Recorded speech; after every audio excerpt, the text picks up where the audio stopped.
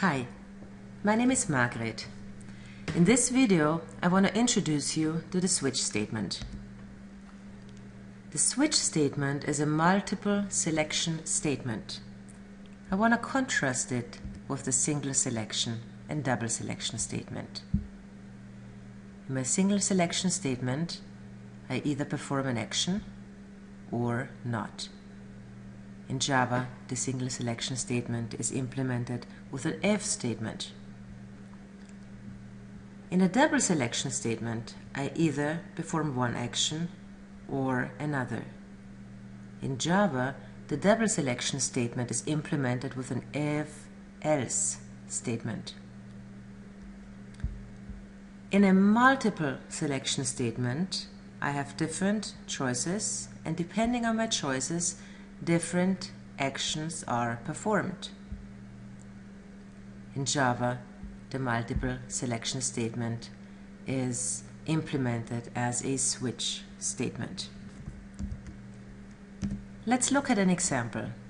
Here I have a variable, an integer variable called grade, and if my grade is 9, then I print freshman. Else, if my grade is 10, I print sophomore. Else, if my grade is 11, I print junior.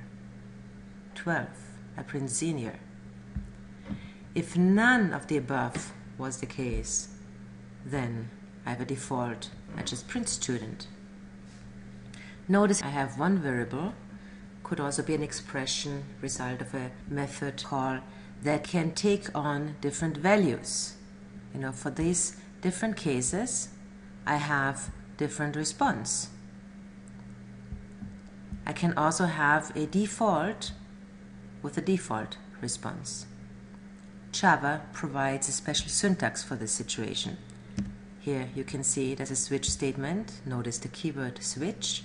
Here I provide a variable or expression, etc., that can take on different values, and here I provide a number of different cases where I describe the different values I'm interested in. So I say, well, if my grade happens to be 9, in that case print freshman. If my grade happens to be 10, in that case print sophomore. If my grade happens to be 11, in that case print junior. 12, in that case print senior. Default, in that case print student. Note that we have the keyword break, and there are no braces for each of my cases. So if I use a if-else statement for double selection, I have code blocks that include the different code statements that should be executed for each of my different selection branches. We don't do that in switch. In my situation, it's only a single statement with a break, but there could be multiple statements and still no braces. We use the keyword break to indicate that we are done with our execution. Let's look at the entry points. Here you can see we can have different entry points. Those are my case labels or my default. That's where I start my execution. We have different exit points. The exit points are my break statements or whenever I've reached the end of my switch. That's also when I'm done. Java has something called falling through. This means I keep executing until I reach an exit point. Could be a break statement or the end of my switch statement. Notice that I commented out one of the breaks here. So let's pretend my grade happens to be 10. If my grade is 10, I'm finding my appropriate entry point. That would be right here with case 10. And I would start executing system out println sophomore. There's no break statement because we commented it out. So I keep continuing. This is I'm falling through to the next case level because there was no exit point in between. I continue to print out junior Now at this point, I hit the break statement. Break is my exit point. At that point, I'm done. So in this particular situation, if my grade is 10, I would print both sophomore and junior. Let's look at an example in code. Now I'm going to write a short demo program that checks the value of a variable of type character. So here is my variable of type character. I just call it C. I assign it a value. Let's say H. And I say switch C, which means we're checking for the value of C. And now we're considering a number of different cases. In case it is H, system out print hello. Break. In case it is T, system out print this. In case W, system out print works. Let's make another break here. And let's also have a default level. If none of the above was the case, then we just say system out print have a great day. Default. So let's compile and run. And it says hello. Here my C gets assigned the character H. I'm checking, I say, what is my entry point? It's the case H. So I'm printing hello. I hit my exit point break. I'm done. Let's see what happens if I say T. Now my value of C is T. I'm checking for my entry point. It's not H, but yes, it's T. I'm executing this. I'm also executing works because we have a fall through, and I hit a break. Break is my exit point. I'm done. Let's see what happens if I have W. I'm looking for my entry point. It's not H, it's not T, it's W. So I print works, I hit my break, I'm done. You can see works down here. Maybe if I have something totally different, like, for example, X. So I'm going to compile, run. Now I'm comparing my character C. It's not H, it's not T, it's not W, it's something else, none of the above. So I'm printing have a great day. There's no break at this point, but I continue until I reach the end of my switch statement. That is also an exit point. So at this point, I'm done. I want to point out some differences between nested if-else statements and switch statements, and when to choose one over the other. If you need to perform different actions based on certain ranges of values, then nested if statements are a great choice.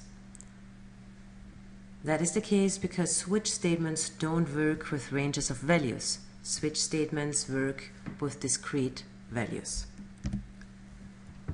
If you need to perform different actions based on multiple separate discrete values, that is when switch statements can be a great choice. However, some restrictions apply. Switch statements only work if the variable or the expression you compare against is of type byte, short, character, or integer. It could also be one of the corresponding wrapper classes, byte, short, character, or integer. Could be an enum, or could be a string.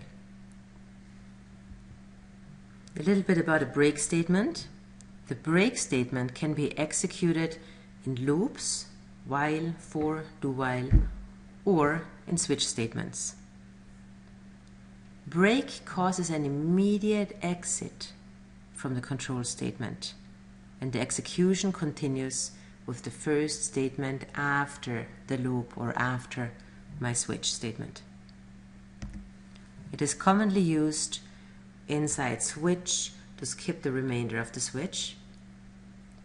It is also sometimes used to escape early from a loop. Now here a little caveat, use that sparingly because it can quite easily affect the clarity and readability of your code. There's also a special keyword called continue. The continue statement can be executed in loops only. That means while, for, or do while. The statements in the loop body that follow the continue statement are skipped. In a while or do while loop, execution continues with the evaluation of the loop continuation test, which is the loop continuation condition. In a for statement, execution continues with the increment expression, and then the program evaluates the loop continuation test. Now it is your turn. Look at this switch statement. Assume that the variable q has the value 3. What is going to be the output produced by the execution of this switch statement? Pause the video. When you're ready, press continue. So notice the output is 3. What happens is the following. We're entering the switch statement. Q is 3. We are looking for the entry point, not 1, not 2, it is 3. So we're printing 3 and we're hitting a break statement which takes us out of the loop because break is an exit point. Here is another challenge. What is the output produced if my variable q is 4? Pause the video. When you're ready, press continue.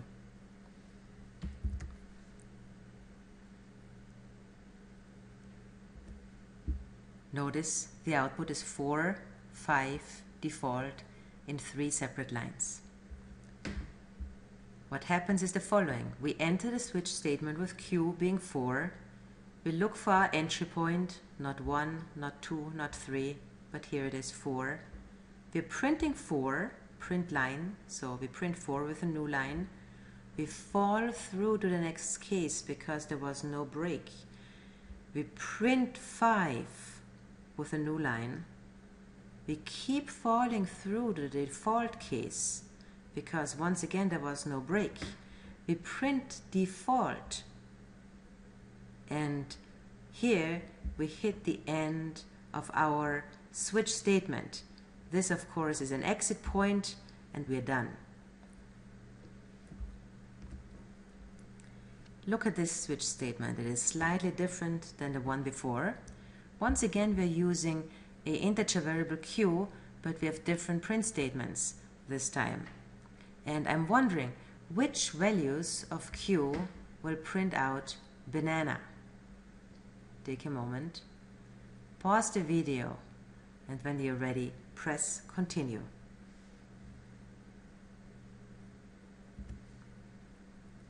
So number 3. If q was 1, I would print apple and I was gone. If it was 2, I would print orange, I would be gone. Now that my q is 3, I actually print banana. I hit the break statement. This is it. One last challenge. Which values of q print out kiwi? Take a moment, pause the video. When you're ready, press continue.